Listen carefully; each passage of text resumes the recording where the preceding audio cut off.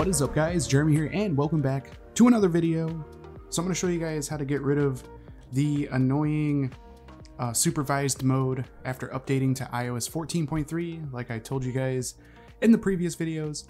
If you guys want to see how to update to iOS 14.3, no computer, no blobs, all standalone on your device, be sure to check out the link in the description.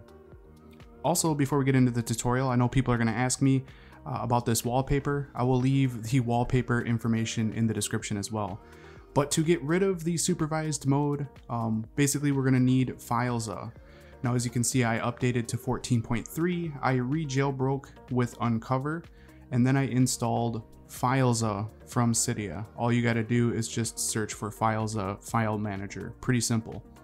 So now we need to go into Fileza and we need to navigate to a specific place. Now, big shout out to Apple Expert on Twitter for having the very first tweet that I saw explaining how to get rid of this. So big shout to Apple Expert. So I'm just going to follow that tweet. What we're going to do is we're going to go to var. We're going to go to, oh, and a quick tip here, guys. So if you go into var here and it doesn't look like this, you need to click on the name option right there, which makes it alphabetical. That'll make navigating through Fileza so much easier. So I always do that whenever I reinstall Fileza, as I switch it to name alphabetically, as you guys can see there. But anyways, we're gonna go into containers, and then we're gonna go into shared, and then we're gonna go to SystemGroup. And now we're going to go into configuration profiles, which is this one right here. It's kind of hard to understand because the names are so long, so it cuts off some of it.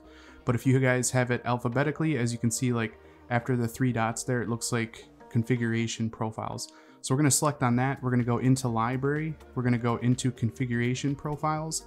And then we are going to go into the cloud configuration plist. Okay. So once you select on that, you just drop this down by clicking on dictionary. And as you can see, the isSupervised is yes. So what we're going to do is we're going to click on the little I there, and we're going to turn that off to no. That's all we got to do. So now we have successfully turned it off. And as you can see, do you want to save all changes? As I go to backup, you need to do that part. So you need to save it basically. Now, I believe once we hop out of here and we kill settings from multitasking, we might have to do a respring. Nope, just got to kill it from multitasking. And as you guys can see, the supervised mode is now gone. Super easy to do, super easy. So again, big shout out to Apple Expert. I will leave the file directory listed in the description as well for those of you that just want to see it written out. So it will be down there. But anyways, hopefully you guys enjoyed this very quick tutorial. If you did, definitely throw me a thumbs up. That helps me out a lot here at the channel. And if you guys want to see more videos like this in the future, don't forget to click that subscribe button. This has been Jeremy, and I will catch you guys in the next one. Later.